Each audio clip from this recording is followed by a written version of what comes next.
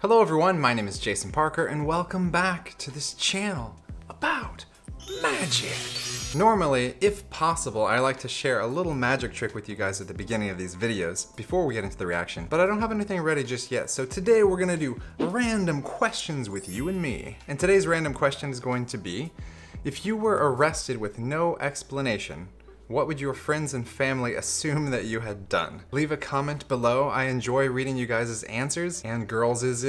And if you wait to the end of the video, I'll give you my answer as well. Unnecessary hand gestures. In today's reaction video, we're taking a look at Kevin Micoud, who is apparently a French magician appearing on America's Got Talent. These are the audition rounds. I've personally not heard of him before, but I've been told that he does some very amazing visual magic on this performance, so I'm excited to see what he's got. Hopefully you're excited too, and let's jump into the reaction.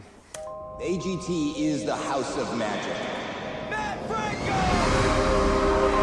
That's true, there have been a ton of magicians this season, especially. There have been amazing acts right here on this stage that have actually taken over Las Vegas. A residency in Las Vegas is the dream of every magician. AGT has a long line of amazing magicians. This song kind of reminds me of something.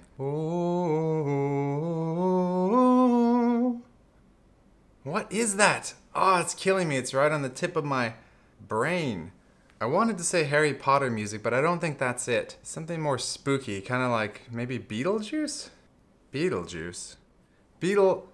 No, that's not it. Something kind of like Tim Burton-esque. Maybe I'm thinking of the theme song from Edward Scissorhands. Anyway, it's driving me crazy. I'm gonna have to go back and figure that out later. If you know what song it is I'm thinking about, leave a comment below. I would be happy to know that. And if I figure it out, I'll leave my answer to that song in the pinned comment below so you can check that out. And now we can check out this video. My name is Kevin Micoud, I'm 32, and I'm a mentalist. Micoud. Ever since I can remember, I was interested in human brain. When I went to the university, I learned about the brain, about the science or how your brain speak and understand something. When I told people I want to be a mentalist, people thought I was crazy. I was practicing mentalism in secret. But my family was always there for me. Hello! I love you! I love you! I will be proud to show my daughters, doesn't matter what people say, if you love something, do it. My biggest dream is to have my own show in Las Vegas, and that's why I'm here in AGT. This is my chance to show that I'm supposed to be doing this. Hi. Hello. What is your name? My name is Kevin. Hi, Kevin, and where are you from? France. Where else? Silly me. Welcome to America. Yeah, thank you. Thank you. And what do you do in France? Mentalism. Mentalism. Yes. How old are you? I'm 32 since yesterday. You know, I think his clothing style choice there is very interesting. He's got on like a business jacket, but then he's got on these bright, colorful sneakers, ripped jeans, arm tattoos, and like a low V-neck. I think that's a pretty cool style because it says like, you know, professional, yet it's like super casual and trendy at the same time. Very avant-garde. So kudos to his wardrobe designer, or if that's him, kudos to him. Second thing, what he said there in his intro about, you know, being passionate about mentalism, and he was kind of embarrassed people were calling him crazy, so he was hiding that part away. I do admire when people do something despite outward influences. It's so easy for us to be peer pressured or even doubt our own ideas. And it's great to see when people just push through that resistance and continue with the idea of what they wanted to do anyway. I like it. Continuing. Happy birthday. Happy birthday! Oh, happy birthday. Happy birthday. How long have you been doing mentalism? 12 years. So you do it full time for a living? Now, yes. And what is the reason that you wanted to be here on America's Got Talent? When you love something, you want to share with as much people as possible. And this is the biggest stage of the world. Yeah. That's wonderful. Go ahead. Mentalize. Ooh, dramatic music. I'm gonna show you a mind transmission performance, but between you, judges, and Mr. Terry Crews. Come on, Terry. Okay. Come on. I got you. Let's give him a hand. Transmission. Thank you so much. Right, so I come to you. Actually, I like that he says, right, I come to you. A lot of other contestants are like, do you mind if I approach the judge's booth? And he's just like, I come to you, no problem. Okay, here we've got photos of AGT finalists from all the seasons of the show. Ladies, you will pick one each, and without showing it, look at it, then put it under your cup. Heidi, put your finger on the photo. That Okay, one. take it. Keep your finger. Perfect. Thank you. That's yours. No worries. Sophia, put your finger on the photo. This. That one. Take it. Okay. Now let's do this. Let's do it! Also, you see that little box he's got sitting right there that says AGT finalist with blue LED highlight lights? Because he's a mentalist, I'm wondering, is he trying to subliminally influence them to thinking like maybe he should be in the AGT finalist? You know, just getting that into their mind? Because look at that image. It looks very successful. It's like, bah! Already thinking past the audition stages. At least I feel that's the type of thing a mentalist would think about. Now, I'm gonna extract the mind of Terry. Then grab your thoughts and put it inside. And so do a mind transmission. Keep your concentration and your eyes closed from now till the end. And imagine me extracting the mind from your head.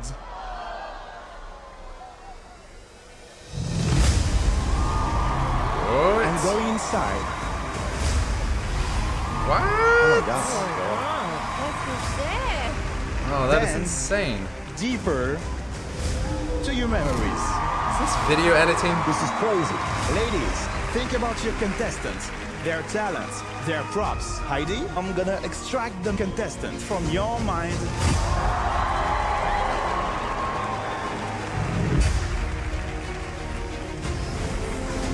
Wow. Does it make sense? Does it make sense?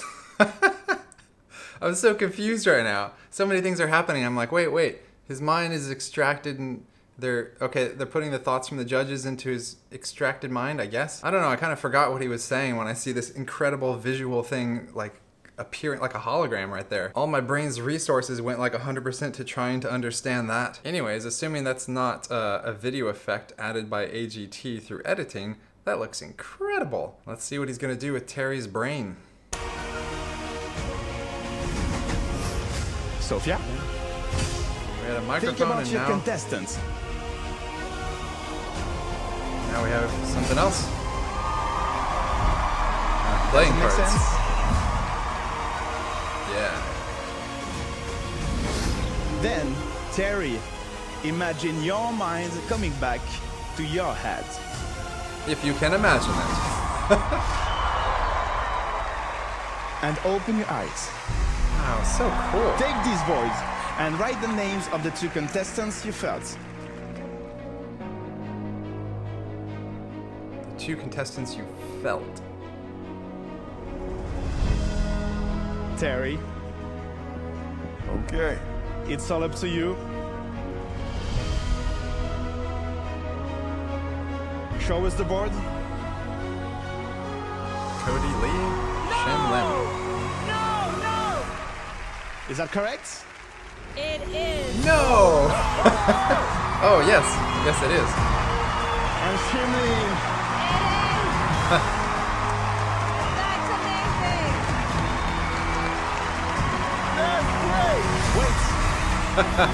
Wait. One last thing.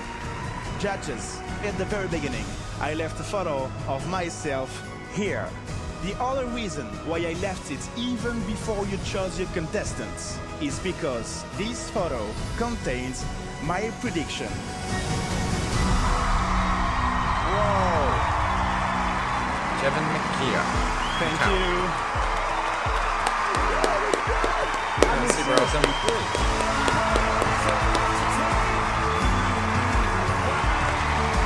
Okay, I'm gonna go ahead and give you my thoughts before we hear from the judges. Okay, first off, that was an amazing performance. I'm starting to formulate an idea about how he made this incredible visual thing appear. What appeared to be just a glowing hologram in 3D space, as holograms often are. So we have a couple options. Option A, AGT added video editing on top of his performance, but I can't see how that would be possible at all. That doesn't make sense because then he would just be standing up there with nothing in front of him. So that's not really an option. Has to be option B, no video editing. And I'm kind of reminded of this alarm clock that I saw a long time ago, where there was like a wand that would wave back and forth and you would see like the time floating in the air. In addition to that, I was at a shopping mall here in Kiev. I remember seeing this like 2 years ago. There was some type of advertisement and they basically had like Slimer from Ghostbusters like floating in 3D. I was going down the escalator and I looked up and I saw it and I was like, what the heck? How is that possible? It was just some like incredible kind of 3D graphic like floating there, advertising something. Obviously didn't work because I don't know what they were advertising. And yeah, when I looked at it really carefully, I even made a recording if I can find that somewhere in my phone.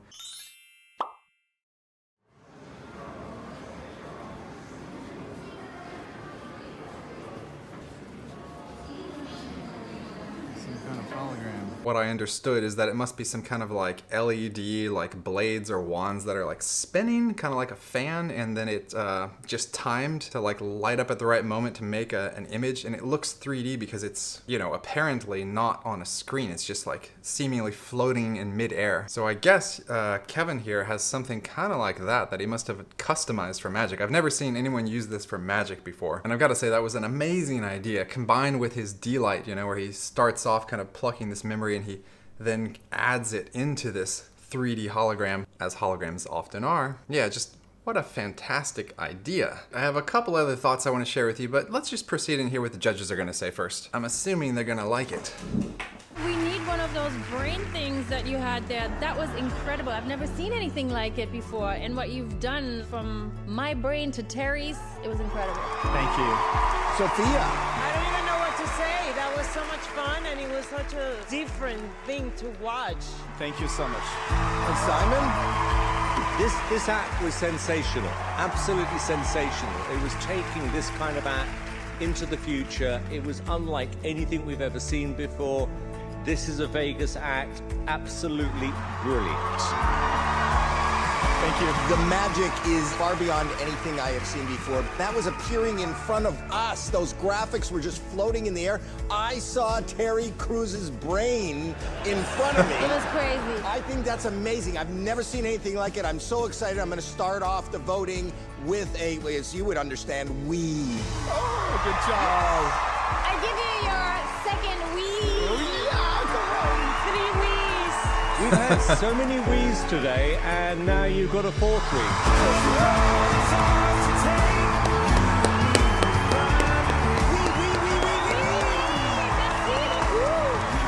Thank you. All right, now let me give you a couple extra conclusionary thoughts I've got about his performance. So Kevin Micoud. Apparently I pronounced it wrong at the beginning of the video. I said Kevin Micoud. Number one thought that I have, great job, great performance. The whole thing was so well thought out, well done, and I am excited to see what he's got next. I'm assuming he's not gonna continue to do that kind of hologram thing every single time because then it might kind of start to feel repetitive. I don't know. Actually, what do you think? Watching at home, do you think he should use the hologram again in his next subsequent acts? Or do you think it makes more sense strategically for him to do something just completely different? Leave your comment below. Maybe he will see it if he sees this reaction video. Sometimes these magicians come on here and comment. Although perhaps it's already been filmed like a month ago. I don't know. It's hard to keep track of reality with these reality TV shows. I think I heard someone say that the audience in that theater was virtually created. I started to look for that and they looked very real, like the people standing up to applaud, sitting down again as the camera was panning around. Were those just old shots from a previous AGT? Number two, did you guys notice those interesting sleeve tattoos, those arm tattoos he had there? I'm doing this so you know what I mean. I was trying to get a good look at those because on his left arm it looked like he had an entire like passage written there, and it looks like maybe it could be from a book or a poem, and I'm curious what that is. I bet that's a real conversation starter when you're walking around and people are like, whoa, like hold on, let me read that. It just makes you think, what text could be so impactful that you would get the whole thing written on your arm. It's not like a one sentence thing, it's like a one page thing. It's like an arm page. Kind of tried blowing up the image here, but yeah, I just can't make out what that is. That would be funny if it was like that default Latin text that they use for like web page builders where it's like lorem ipsum whatever, just like meaningless text, but I doubt it. So we are on number 2 now? Number 3? Number 3.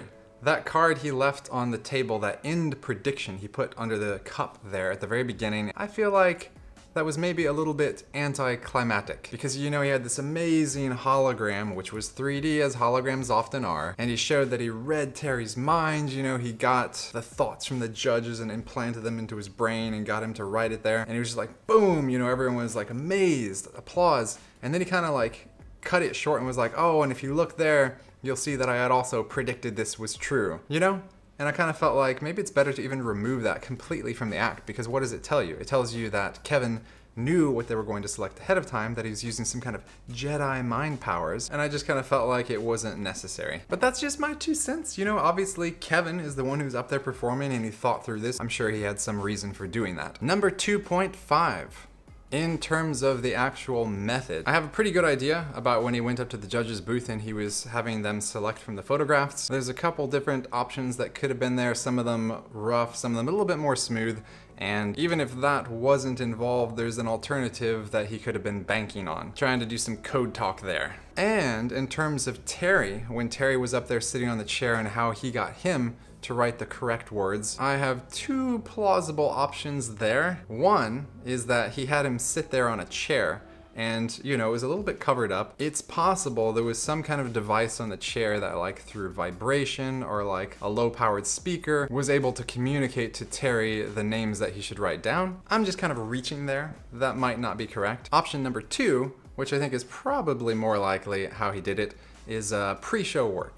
And I don't want to go into too many details about exactly how that works. I'm trying to avoid outright exposure, but essentially it's something that happened before the cameras were rolling, but it's not quite that Terry felt like he was in on it and he was a stooge or a confederate. It's not that. For all intents and purposes, what I could say is Terry will feel like he had a free choice and feel like, you know, he was experiencing the magic as well. That's kind of probably what happened in this case. Just a little something that you and I and the viewers at home weren't really privy to. In one case, you could say it's kind of somewhere in the gray zone between what's fair and what's not fair. But they do this type of thing on reality TV shows and competitions and like magic specials all the time. And despite knowing all this, I can still really appreciate how smooth and flawless Kevin's performance was, because it's not merely knowing the secrets, it's the presentation, it's the performance as well. And that great idea he had to make this hologram. At any rate, I think Kevin Micoud did an amazing job. Please feel free to leave a comment below sharing your thoughts with all of us and we can make a discussion. And it is that time of the video where in which, with a pun, I read you a random Aesop's fable and we see if we can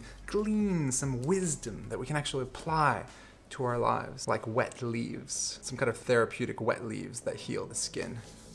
Alrighty, today we have chapter 189. It goes from here to there, very short. The Caged Bird and the Bat. Proceeding. A songbird was confined in a cage which hung outside a window and had a way of singing at night when all other birds were asleep. One night a bat came and clung to the bars of the cage and asked the bird why she was silent by day and sang only at night. "I have a very good reason for doing so," said the bird. "It was once when I was singing in the daytime that a fowler attracted by my voice, and set his nets for me and caught me. Since then I have never sung except by night." "But," the bat replied, "it is no use your doing that now when you are a prisoner. If you only had done so before you were caught, you might still have been free." And the moral of the storyline is, precautions are useless after the event. Yes, that is funny. This bird was so traumatized by being caught singing in the daylight and captured that the bird now avoids singing during the daylight. Got a lot of this tassel whipping going on here. Yeah, I like this story. Let's see. If you think in terms of psychology and you think of stimuli and then our response type of behavior, sometimes we build this connection that isn't helpful. You know, maybe when you were a kid, you got scared of clowns and now you're terrified anytime you see a clown, and that's not really protecting you in the world. That's not an important connection to have. I mean, how are you supposed to enjoy the circus? Eating your cotton candy? Trembling in fear? That is no way to live. Yeah, so obviously it's good to examine our behavior, our phobias, and see if they're holding us back unnecessarily. We do want to know that when you touch the hot pan, you will burn your fingers to avoid that. But we don't, for example, want to have a connection of feeling anxiety when you're in social situations, for example. And it's at this point I would like to recommend you to visit your therapist and get your mental problems worked out. This video is sponsored by nobody. I could point to some kind of a therapist service right now if this video was sponsored, but it's not. And in case you don't feel like paying for a therapist, or your problems aren't so gigantic, they're small enough you can tackle them yourself, just some introspection. Looking in, thinking, do my responses make sense? Are they helping me? Is my habit loop productive for me? But yeah, in closing, if we rewind back to the moral of the storyline, precautions are useless after the event, but in some cases, precautions after the event can be helpful. For example, if you got hacked, if someone got into your computer, maybe then you take steps to prevent that from happening again, especially if this event could occur again. That's the differentiating factor here. For example, if you missed one of my videos, if you missed my last video, and you could learn from that by going to the notifications bell and switching it from some to all notifications, and then you'll be sure never to miss one of these videos ever again for the rest of your life. Problem solved, precautions taken, and fable interpreted.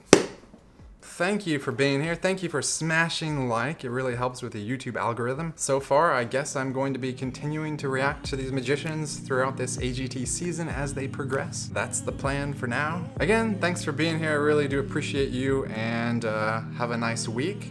Have a nice day. Keep it magical, and I'll see you in the next video.